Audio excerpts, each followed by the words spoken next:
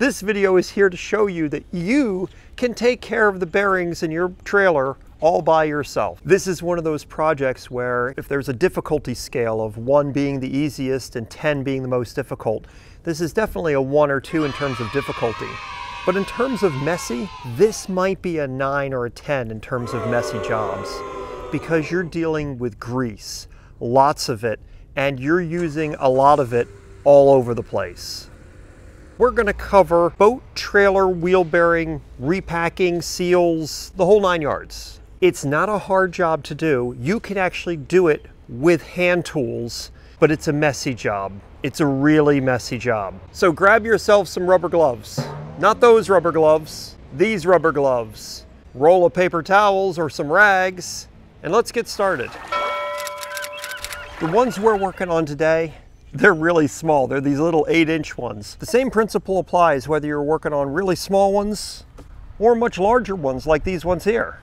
Let's get started with inspecting and removing the old parts. So one of the first things you want to do is jack up that side of the trailer. And once you've got it jacked up and you've got that wheel off the ground, then you're able to actually take everything off.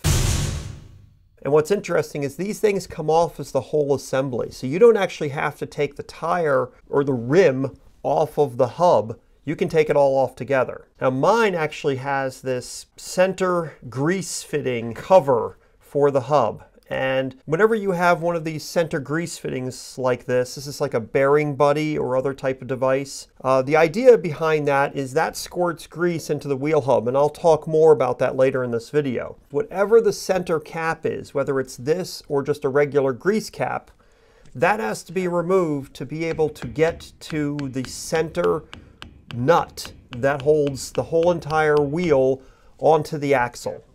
So that's the first thing we have to do, is we have to get that off. Now the way these are put on is they are actually press fit in there. So they're hammered in. There's no wrenches or anything like that. So the only way I know how to remove these is by tapping it with a hammer. And so what I'm doing is I'm just gently tapping around the edge of this thing with a hammer, trying to slowly work it loose. And I am just gently tapping as I rotate the tire. And it's starting to come a little bit loose now. I'm getting a little bit of a gap. Now this cover, whenever it comes off, will be completely filled with grease. And you can see the grease inside of there. I'm taking a look at this grease, and the grease is black and goopy and drippy looking. So the really good thing about it is it's not milky. It's not super watery. It's grease, and that there's plenty of it in there, but it is a bit thin. And this is in the dead of winter and hasn't been driven anywhere in a while. So that's not warmed up at all, and it's a little bit soft. Now what I'm doing is giving the rim a good spin. I should have done this before I took the cover off, but I want to see how this wheel spins. That will tell me a lot about how these bearings are, whether or not there's any noise, whether there's any grinding or rattly sounds or anything like that, or squeaking. And with mine, I'm not hearing anything like that, and it's rolling very freely both directions. So that's a really good sign that my bearings are not dry, rusted, or completely shot. Another test we want to do is grab a hold of the tire and give it a bit of a wiggle. Now what you'll notice with mine is as I'm giving it a big wiggle, you can see that the tire, the wheel, is actually wiggling just a little bit. So that's a little bit concerning, because these are supposed to not really wiggle. So that could mean that my bearings are worn, or possibly that the castle nut's not tight enough. Now we clean the grease off of here, and underneath of this grease there is a cotter pin that goes through the axle, and there is a castle nut on there. Some people refer to these as something else. I've always called them castle nuts because they look like a castle. We just need to straighten this cotter pin out and get it out of the way. So grab my pliers, we straighten this cotter pin out, and so we straighten that out. Once we've got that straightened out, we grab a hold of the cotter pin and get that out of there. I probably should have brought some different tools with me. These pliers should do the job though if I keep playing with it. There we go. Got our cotter pin out. Now I'm actually going to replace the cotter pin with a new one. I'm not going to keep that cotter pin. And now you can see that castle nut actually moves once that cotter pin has been removed. And the castle nut was quite loose. If you notice, I was able to tighten it up by hand.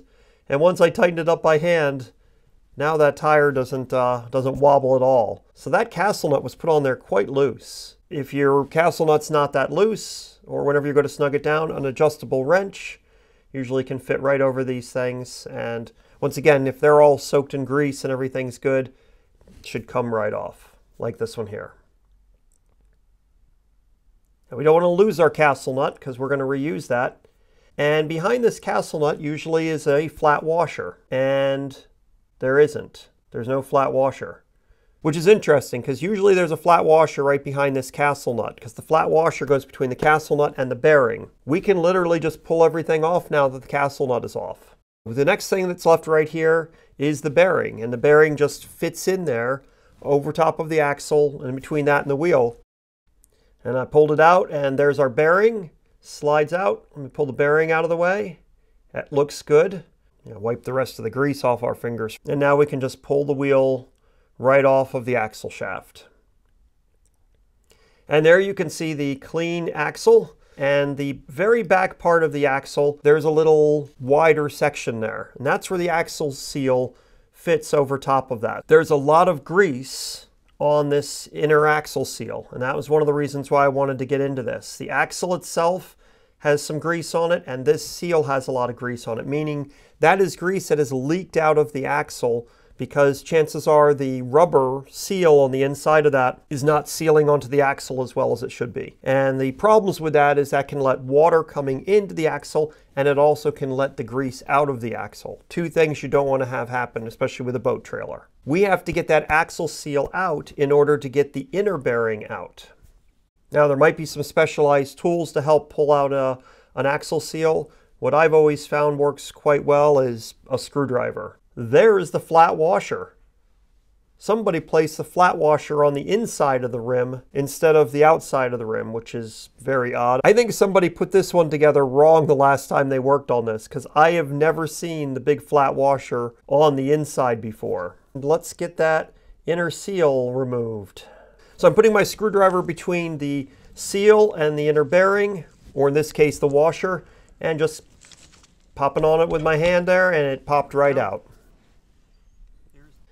And you can see here how that seal actually fits and goes all the way up into that wider part of the axle shaft, and that's where it fits in there nice and snug. And then here we have the flat washer, which once again, I've always seen that right underneath of the castle nut on the outer bearing, never on the inner bearing. And then here's our inner wheel bearing. Now I think there are some style of rims where the inner and the outer wheel bearings may be slightly different, but I believe on this type of them they're exactly the same. So that means they're interchangeable. If you're doing what I'm doing, which is I'm going to be reusing these bearings, the bearing sits in there, and there's something called a race that's in there as well, which is a thin metal sleeve that fits in that the bearing rolls on. And an inner and an outer bearing, if you switch them around, the race could have worn differently between an inner and outer bearing because those two pieces have worn together, and you want to keep that relationship going. So you want to make sure you have your inner bearing with your inner race, your outer bearing with your outer race, unless you're replacing the bearings, which in my case, I am not. Okay, so now that we have it all taken apart off of the trailer, what we need to make sure we do is we measure everything correctly so that we're ordering the exact right parts. We want to measure the outer diameter of the seal, the inner diameter of the seal, the inner diameter of the outside, because I'm going to order a new cap where I'm replacing the greasable fitting, so I can also measure that grease cap that's on there. And since we're not replacing the bearings, those are the only measurements we need to take. Where I decided to go to order the parts for this particular project was eTrailer.com. They are not a sponsor, but I like the fact that they specialize in this, and so a lot of times they have a variety of options to pick, and they have a lot of extra information to be able to help you get the right components that you need. Customer service and the usability of their website makes it very easy to try to pick out these types of things. How come I'm not buying new wheel bearings? How come I'm just repacking these old wheel bearings? Yes, it's messier. It's not that expensive to buy wheel bearings. But once again, I take very, very short trips, And these wheel bearings are in fine shape. There's nothing wrong with them. So I chose to only replace the things that absolutely needed to be replaced. My inner axle seals, my cotter pins, and then of course I didn't like the big clunky grease fittings that were on these wheels, so I replaced them with dust caps. And then I'm going to get a tub of high performance synthetic grease. And that's it. Because with proper lubrication, these bearings will last forever. To order all of those things for my particular application, with the shipping and everything, costs $43.54. You can order a complete kit, and from each trailer they have one that comes with the inner and the outer race, the inner and the outer bearings, the grease seal, a washer, and the cotter pin. You can get that, and there's a lot of people who that's the way they would go with this kind of thing. If you do that, the races need to be removed and replaced as well with the new races. So the way the races come out is you basically tap them out with a chisel, a flat chisel or a screwdriver or something like that. They're just press fit in there. And then the new ones, people usually use the old ones to help push the new ones in, or you can get a special tool, I'll put the link in the description, that actually helps seat the bearing race into the wheel. So if you're doing this completely, that's how you would do it. And the trick is with those bearing races is not to scratch or gouge the new ones up as you're putting them in. You need to make sure that they're in there square and they're flat and they're not scraped up, because the bearings roll along these races. Box came today from eTrailer. Let's see what we got here. High performance marine grease. I got it in a tub so I can goop my hands around in here to pack my wheel bearings. We got our 2 new inner seals, got 2 new cotter pins, and 2 caps. Once again, this is a messy, messy job, as you saw with taking things apart, and it's going to be just as messy putting it back together because we're dealing with grease and we need to re-lubricate things. So we've got our roll of paper towels, we've got yet another pair of mechanics gloves, and now we've pulled out all of our old bearings and parts. The mistake I made is I put everything together, so my inner and my outer bearing, I don't remember which one's which. But that's okay. My races were clean, my bearings looked good, so I have a feeling it'll all go back together just fine, even if I switch them around. Worst case scenario, this stuff makes noise and has a problem, then I will buy new bearings and races. It's not the end of the world. As you see, it's a messy job, not a hard one. So let's clean everything up that we're reusing. So first of all, we have our washer. My flat washer is very scuffed up from being put on the wrong place. It should be on the outside, not on the inside. Let's wipe down our castle nut. Get that all clean. Got our new cotter pin. I matched it up with the old cotter pin. It's the same, which looks good. And then we have our bearings. Now, what some people will do when they're going to repack their bearings is they will clean these in a parts cleaner to get all of the old grease out of there to put in completely new grease. And there's nothing wrong with that approach, and I forgot that I even had a parts washer where I could have done this. What I decided to do was I actually just wiped off a lot of the excess old grease, which happens to be black, and then decided to pack the new grease in there with the old grease still in there, because my new grease is blue. And my thinking is I'll pack in my new blue grease until blue grease squirts out everywhere, and then I know I got all the old black grease out. Now, there are some special tools you can get for helping to pack the grease into wheel bearings to make the job a lot easier. Once again, I'm cheap, and I've done this by hand since I was probably 16 years old. And the way I've always done it is you take a glob of the grease and you put it in the palm of your hand, and then you take the bearing and you press it into that blob of grease. And what you're doing is you're pressing it in from one side until it squirts out the other side of the bearing. The grease I bought is marine grease and synthetic, and it's very thick, very sticky, very thick grease. So put a big glob of this in my hand, and then what I do is I take the bearing and I'm just pushing it around the outside of it. And as soon as I start doing it, because there's already black grease in there, black grease is squirting out the top side of it. So I'm just going to keep working my way around that bearing, pushing that grease in all the way around the bearing with black grease coming out the top. And I'm just going to keep doing that until blue grease starts coming out the top side of the bearing.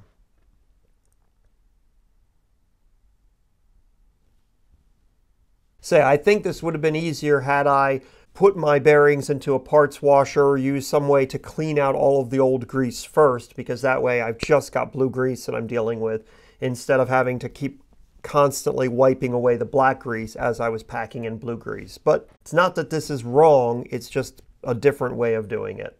As you can see, you go through a lot of paper towels and rags as you're doing this. Once we have both wheel bearings completely packed with grease and they're all ready to go, we move everything out of the way, because what we need to do now is we now need to put together the inside of the hub. So we have our inner race, which is already in there, which I will clean the grease out of that. Then we set the inner bearing in.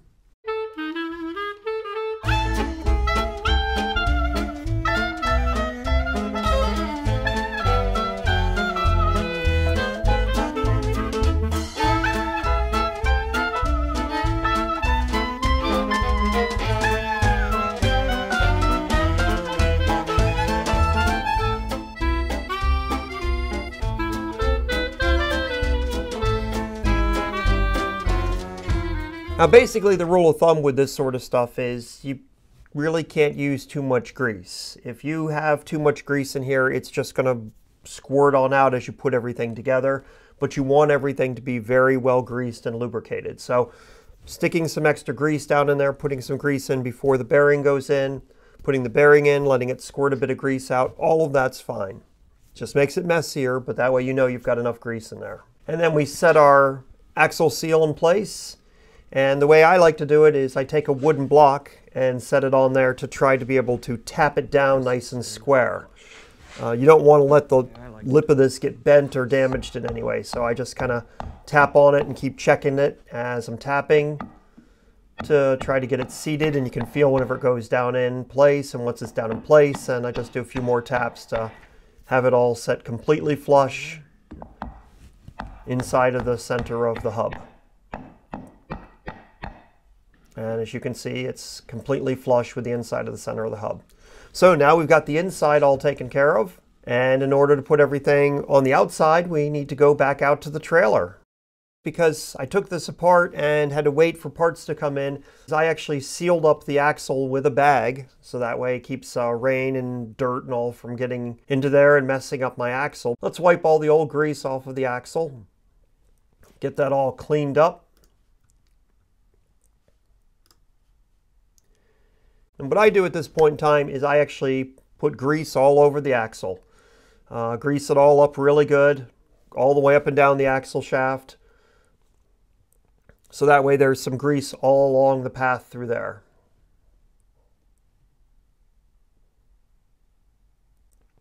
And now we can slide the wheel back on there. Now when the wheel slides on, that axle seal needs to go all the way up against the back edge. So we set our wheel in place, and the axle seal will fit all the way up against the back edge. And in this case, because it's a small rim, I can peek around with my head to see that it's all the way back there. And other ways you can kind of feel if it's all the way pushed on or not. And the castle nut ultimately will pull it further on as you go if you need to use it to do that. So now what I'm doing is packing a little bit of grease into the front side of this before I stick the bearing in for the front side. This will deliver a little bit more grease down to the center of the axle between where the bearings are. And once again, just make sure everything's well lubricated and there's plenty of grease in there. And we slide in our outer bearing. Remember, these are tapered, so you want to put them in with the taper side going in and the wider side facing out. And with that on there, give the wheel a little bit of a spin. Everything seems to be spinning just fine, feels good. And now we've got some excess grease to clean up again. And now we're going to put on the washer where it goes correctly, which is on the outside side. And then our castle nut. So it's all the way tightened and then just a little bit loosened so that the cotter pin goes through the axle shaft. So now we put our adjustable wrench on there to snug it down all the way. And then that's where I can feel once again to make sure that the wheel is spinning correctly. Everything feels all right. It's not too tight. It's not too loose. It's not wobbling. And then we grab our brand new cotter pin, and line it up with the hole. Now the holes were all filled up with grease, so I kind of have to go by feel, but I know approximately where it's at.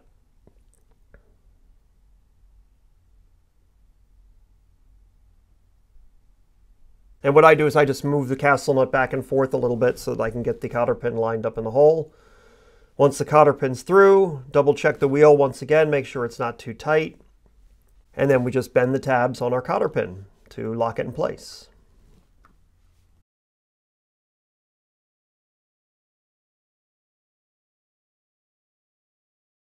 The only thing left to do is put on the grease cap. Wasn't sure whether or not I was going to pack the grease cap full of grease or not, so I decided to go ahead and do that because, once again, a little bit extra grease doesn't hurt, and anything like a bearing buddy or other type of device would have grease packed in it. You might be wondering why I'm using these simple, cheap dust covers as opposed to the ones with a grease fitting in there or something that's re-greasable, like bearing buddies.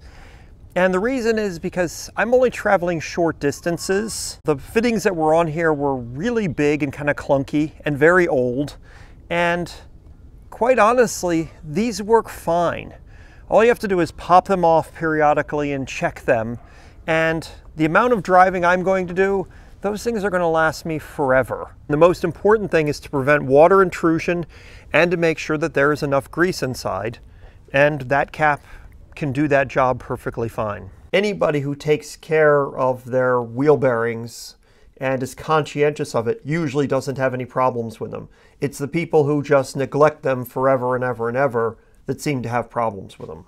Now, tapping these caps on is a little tricky because they're a press fit. So basically I ended up resorting to using a block of wood on this as well to try to get this cap tapped on there, and even then I dented it up just a little bit. Had I been at a better angle and have been a little bit more patient at the time, I probably could have put it in without denting it up. So I hope this video helps you feel more comfortable with attempting your own wheel bearing repair or maintenance. The parts are not hard, they're not expensive, and as you see, you just need some hand tools. And by the way, be sure to check out this video right here next. That's a good video. That's the one you should watch next.